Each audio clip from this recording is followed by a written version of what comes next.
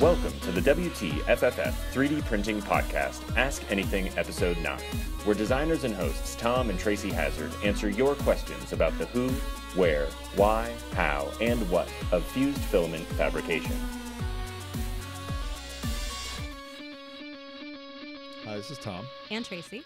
And we're the hosts of WTFFF 3D Printing Podcast.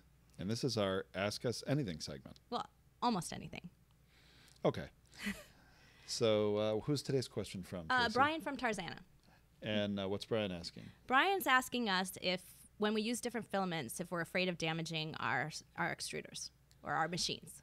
Oh, well, you know what? That's a really good question. You know, our first printer about a year ago from the time we're recording this was a MakerBot 5th generation printer, and we still use it today. It's a fine printer, and I'm sure we'll talk lots about our thoughts on that printer in a different podcast. But MakerBot sells that printer as a PLA-only printer.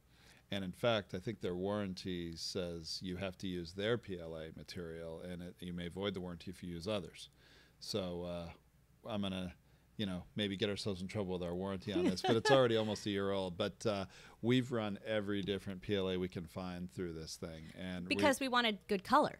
And there's not a lot of good color out there, so I'm going to go to whatever manufacturer makes a good color. Now, I think that MakerBot, since the very beginning when we bought it, has a bigger color program, so they're more likely to, get my business now. Well, but they weren't, they weren't at the time, so I think that was an issue. But the reality is that, it's not a bad question. The filament has a lot to do with how good a quality print you get. So if it's gumming up and making a sticky looking print with lots of hairs and pulls on it, it's probably doing some damage to your extruder. I don't know if it's damaging it as much, but it can certainly make maintaining it a little more difficult. If you clog it up, you may have to unclog it, and I've been through that a number of times. Yeah. Tom has spent many weekends with, hours drilling out the inside of the extruder and cleaning it out and using chemicals, trying whatever you can to get it out. And it can be done. Extruders can be unclogged, and really, once you know what you're doing, I actually don't think it's all that difficult. But I think more importantly, we find different PLAs work better than others in the MakerBot, because the MakerBot really is made to work at one specific temperature, and some PLAs are engineered to melt a little bit lower temperatures. Yeah, some PLAs we found have a really broad range of temperature, like 180 to 230. That's just too big a range, I think, for the MakerBot. It is, and while they say you can adjust the temperature that it prints at, it's not easy to do, and so far I haven't really had any success being able to do that, and I've tried.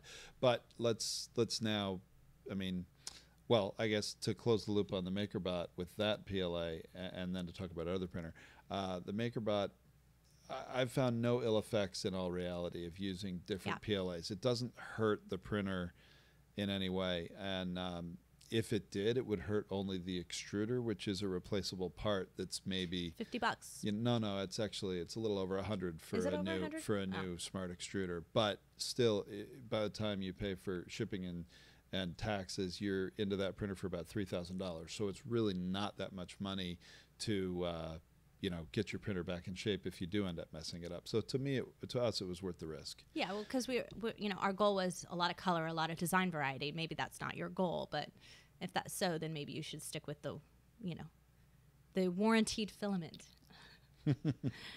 But I think what you should do, Tom, is we should maybe throw up on YouTube a video of how to clean out the extruder.